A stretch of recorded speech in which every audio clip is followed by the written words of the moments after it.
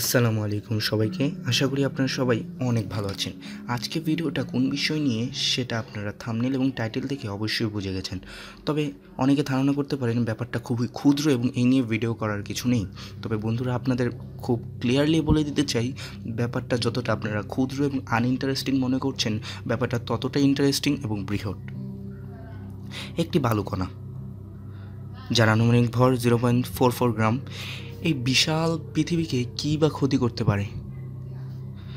বিজ্ঞানীরাও গত শতাব্দীতে তাই ভাবত, কিন্তু বিজ্ঞানের মোড় পাল্টিয়ে দেওয়া অন্যতম বিজ্ঞানী আমাদের আইনস্টাইন মহাশয় তার থিওরি অফ রিলেটিভিটি দিয়ে বিজ্ঞান জগৎকে একটি হেলিয়ে দুলিয়ে নাড়াচাড়া দিয়ে গেলেন এবং এমন আলোড়ন সৃষ্টি করে গেলেন যা ইতিহাসে বিরল। হ্যাঁ বন্ধুরা, আমি সে আইনস্টাইনের কথাই বলছি, যার থিওরি অফ রিলেটিভিটির মাধ্যমেই মূলত হিরোশিমা ও নাগাসাকিতে লক্ষাধিক প্রাণহানি ঘটেছে। থিওরি অফ রিলেটিভিটি, এই থিওরি অফ রিলেটিভিটি অনুযায়ী আইনস্টাইন মহাশয় বোঝাতে চেয়েছেন যে এই মহাবিশ্বের যে কোনো ভর সম্পন্ন, অর্থাৎ এমন কোনো বস্তু যার ভর আছে, তাকেই আমরা শক্তিতে রূপান্তরিত করতে পারি। এবং এই ছোট কথাটি যে মহাবিশ্বের এত তথ্যাদি ব্যাখ্যা করতে সক্ষম, তা আসলেই বিজ্ঞানীরা জানতেন না। E=mc²। থিওরি অফ রিলেটিভিটির এই সূত্র দিয়ে আমরা বুঝতে পারি যে কোনো ভর সম্পন্ন বস্তুকে আমরা যদি আলোর বেগ দিতে পারি, তাহলে সেটা শক্তিতে কনভার্ট হয়ে যায় এবং সেই শক্তির পরিমাণ হয় mc²। অর্থাৎ বস্তুটির ভর যদি m হয় এবং c যদি আলোর বেগ হয়, তাহলে বস্তু দ্বারা উৎপন্ন শক্তির পরিমাণ হবে mc²। অর্থাৎ বস্তুর ভরের সাথে এই বিশাল আলোর তারও বর্গ গুণ করতে হবে। তো বন্ধুরা, আপনারা ভাবতেই পাচ্ছেন যে সংখ্যাটা কত বিশাল হতে পারে, কেননা আমরা জানি আলোর গতি হলো প্রতি সেকেন্ডে 3 লক্ষ কিলোমিটার। আর বালুর ভর যতই ক্ষুদ্র হোক এই বিশাল সংখ্যার সাথে গুণের ফলে যে কোনো সংখ্যাই বিশাল হয়ে যায়। তাই বন্ধুরা, হয়তো বা আপনারা কিছুটা ধারণা পেয়েছেন যে আলোর বেগে যে কোনো জিনিসের শক্তি বৃহৎ হয়ে যায় এবং পৃথিবীর ক্ষতি করার জন্য দ্যাটস এনাফ। তো চলুন আমরা নিজের চোখে, নিজের হাতে কলমে বিজ্ঞানের নতুন ওয়েতে বিজ্ঞানটা করে আসি।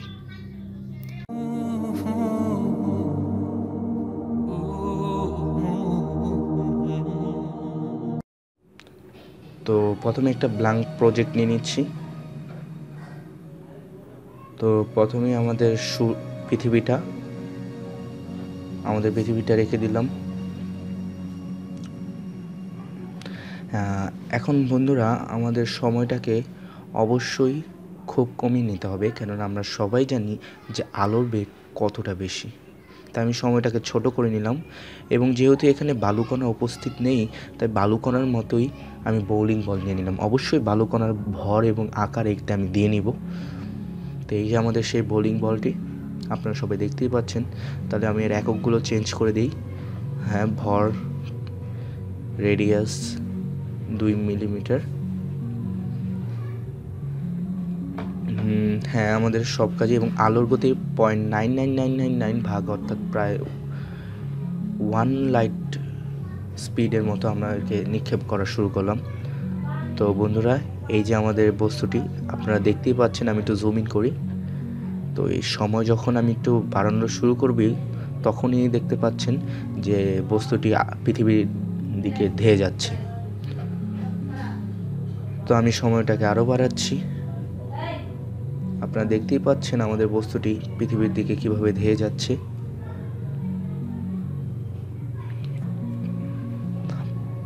এই যে আমাদের বস্তুটি আলোর বেগে পৃথিবীকে আঘাত করতে যাচ্ছে।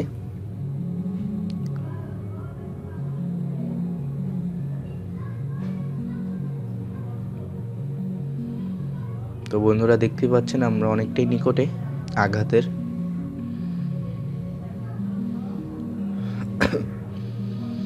তো এই আঘাত করবে in 3, 2 and 1। বন্ধুরা, কিছুই হলো না আমাদের পৃথিবীতে। কিন্তু কেন হলো না? এর মেইন কারণ হলো এর চারপাশে থাকা এর বায়ুমণ্ডল। আর আপনারা সবাই জানেন আমাদের বায়ুমণ্ডলে বাতাস রয়েছে এবং বাতাসের ঘর্ষণের ফলে আলহামদুলিল্লাহ আমরা বেঁচে গেছি সবাই। দ্যাট মিন্স একটি বালু কণা আমাদের আলোর বেগে গিয়েও আমাদের কিছু করতে পারবে না। দ্যাট মিন্স এটা আমাদের জন্য খুবই সুসংবাদ। তবে ভিডিওটা আমি এখানেই শেষ করব না। তো আমরা একটা আসলেই বোলিং বল নিক্ষেপ করে দেখব যে সেটা কতটা ক্ষতি করতে পারে। তো আমি দিয়ে দিচ্ছি 0.9999 লাইট স্পিড। তো আমরা এটাকেও নিক্ষেপ করব, দেখবি এটা কোনো আমাদের পৃথিবীর ক্ষতি করতে পারে কিনা। তো আমি সময়টা বাড়িয়ে দিচ্ছি।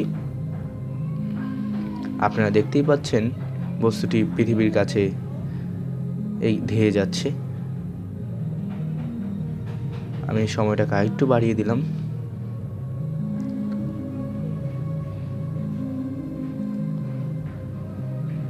তো সময়টাকে আরেকটু বাড়ালাম।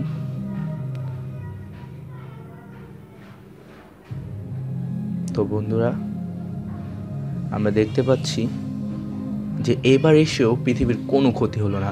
দ্যাট মিন্স আমাদের বায়ুমণ্ডল is quite enough to shelter আস, এবং এটি আমাদের খুব ব্যাপকভাবে আমাদের রক্ষা করে যে কোনো বড় ধরনের মিটিওরয়েড এবং অ্যাস্টেরয়েড এগুলো থেকে। তো এটা আমাদের জন্য খুবই বড় সুসংবাদ। তবে এখন কিছু বড় দিকে যাওয়া যাক। একটা পিরামিড, ইয়েস, রিয়েল পিরামিড দেখব। এটা কি আমাদের বায়ুমণ্ডল আমাদেরকে এত বড় জিনিস থেকে কি রক্ষা করতে পারে? যদিও এটা অ্যাস্টেরয়েড থেকে সাইজে অনেক ছোট। তো এই আমাদের পিরামিড, যার ভর হিউজ, আপনারা দেখতেই পাচ্ছেন, যার ভর অনেক বেশি।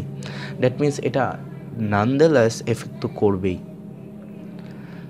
তো আমিও এটা স্টার্ট করে দিই এবং বেগ দিয়ে দিই আলোর বেগের 99.99%। কেননা আমরা সবাই জানি যে আলোর বেগে পৌঁছানো যে কোনো বস্তুর জন্য ইম্পসিবল, কিন্তু একেবারে তার সীমানায় পৌঁছানো পসিবল। তো দেখতেই পাচ্ছেন আমাদের পিরামিড পৃথিবীর দিকে ধেয়ে যাচ্ছে। পৃথিবীর বায়ুমণ্ডল গত দুবার আমাদের বাঁচিয়ে ফেললেও আমরা জানি না যে এবার বাঁচাতে পারবে কি না। তবে সেই আশা নিয়ে পৃথিবীবাসীরা হয়তো বা বসে আছে। তো দেখতেই পাচ্ছেন আঘাত করলো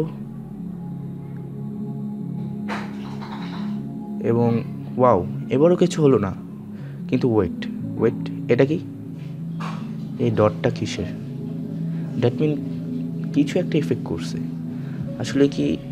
আচ্ছা, আমি একটু সময়টা এগিয়ে দেখি এই ইফেক্টটা কি আরও ওয়ার্ড হয়, অর্থাৎ এই ইফেক্টটা কি আরও স্প্রেড হয় কিনা সময় বাড়ানোর সাথে সাথে। বন্ধুরা, আপনারা দেখতেই পাচ্ছেন যে এর ইফেক্টটা আরও স্প্রেড হচ্ছে, অর্থাৎ আমাদের পিরামিড তার ভূমিকা পালন করেছে এবং সারা বিশ্বে এর ব্যাপকতা ছড়িয়ে যাচ্ছে। দ্যাট মিন্স আপনারা বুঝতেই পাচ্ছেন যে কী পরিমাণ শক্তি নিয়ে পৃথিবীতে এটা আঘাত করেছে। জাস্ট যে পৃথিবীর এক ক্ষুদ্রাংশে আঘাত করা পিরামিড সমস্ত পৃথিবী জুড়ে এর শকওয়েভ পাঠিয়ে দিচ্ছে। দ্যাটস অ্যামেজিং বন্ধুরা, দ্যাটস অ্যামেজিং। তো আমি সময়টাকে আরও এগিয়ে দিই এবং আপনারা দেখতেই পাচ্ছেন শকওয়েভটা সারা পৃথিবী ব্যাপক বিস্তৃতি করছে এবং আমরা মহাকাশ থেকে পৃথিবীর এত বড় ক্ষতিটা দেখতে পাচ্ছি।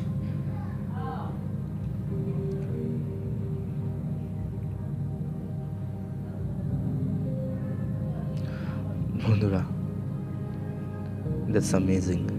তো আমাদের লিস্টে যে পিরামিড, সেটা আমাদের পৃথিবীর ক্ষতি করতে সক্ষম, অর্থাৎ পৃথিবীর বায়ুমণ্ডল আমাদের অনেক কিছু থেকে বাঁচাতে পারলো, এটা থেকে বাঁচাতে পারলো না। তো এখন আমাদের আকারটা আরও একটু বড় করি। তো আমরা এখন চলে যাই আমাদের চাঁদে।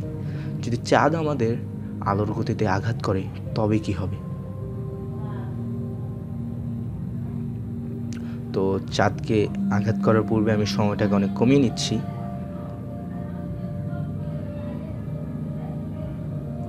তো চাঁদের স্পিডটাও করে দিচ্ছি আলোর বেগের 9.99%।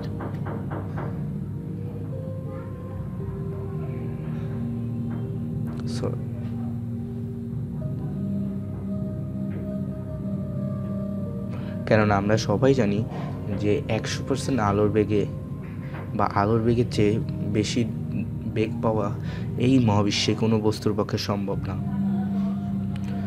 তো আমি সময়টাকে আরেকটু গতিশীল করে দিচ্ছি।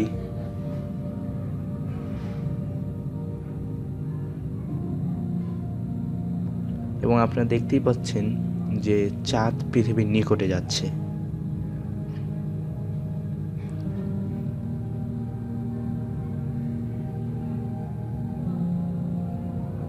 তো আমি সময়টাকে আরও আগে বাড়ালাম এবং আমরা দেখতে পাচ্ছি চাঁদ পৃথিবীতে অ্যাটাক করতে যাচ্ছে।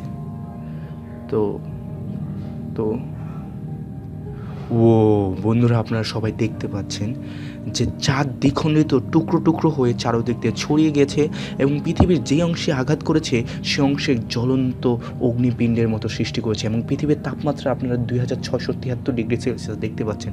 অর্থাৎ সেই মুহূর্তে আঘাত করার সাথে সাথে পৃথিবীর প্রায় সমস্ত মানুষ মারা গিয়েছে এবং এগুলোর প্রত্যেকটা যে অংশ তাদের আকার দেখতে পাচ্ছেন তারা চাঁদের চেয়েও 4 গুণ, অর্থাৎ পৃথিবীর কত বড় অংশই না খসে গিয়েছে।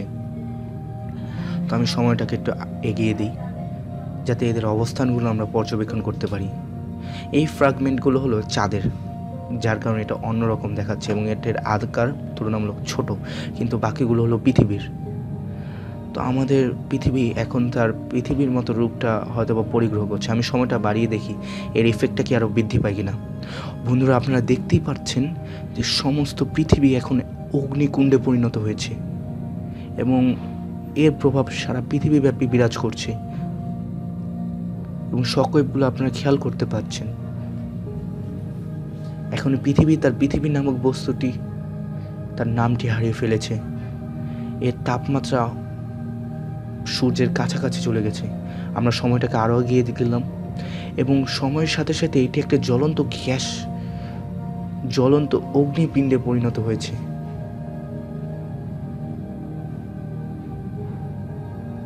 আমরা সময়টাকে এবার স্লো করি এবং আমাদের এবার অবজেক্ট থ্রো এর সবার লাস্টের অবজেক্ট পৃথিবীর দিকে নিক্ষেপ, তাও আলোর বেগে। তো চলুন বন্ধুরা করা যাক। পৃথিবীকে নিয়ে নিলাম। আপনারা দেখতেই পাচ্ছেন সময়টাকে অবশ্যই খুব কমিয়ে নিতে হবে, কেননা আলোর বেগ ইজ হিউজ এবং এটা আমি লাইট স্পিড করে দিলাম 0.99999%। তো আপনারা সবাই কি তৈরি পৃথিবী দ্বারা আলোর বেগে আঘাত করার জন্য আমরা ছুটে চলছি? তো আমি কিছু জুম ইন করি যাতে আমরা বিষয়টা আরও কাছ থেকে পর্যবেক্ষণ করতে পারি। তো বন্ধুরা দেখতেই পাচ্ছেন যে নতুন পৃথিবীর তার আকার পুরাতন পৃথিবীর থেকে বেশি, দ্যাট মিনস বস্তুতে আকার হারিয়েছে এবং আঘাত করার সাথে সাথে বন্ধুরা দেখতেই পাচ্ছেন প্রচণ্ড উজ্জ্বল কিছু অংশ খসে সাথে সাথে চলে গেল এবং দুই পৃথিবী একে অপরের সাথে জোড়া লেগে গেল। এই বস্তুগুলোর ভর চাঁদেরও প্রায় 3 গুণ এবং এদের প্রত্যেকটা চাঁদের 3 গুণ হলে এরা বুঝতেই পারছেন এরা কত ব্যাপক আকার ধারণ করছে। আচ্ছা, আমরা আমাদের পৃথিবীতে ফিরে আসি এবং আমরা দেখতে পাচ্ছি বস্তু দুটি জোড়া লেগে গেছে। That's amazing.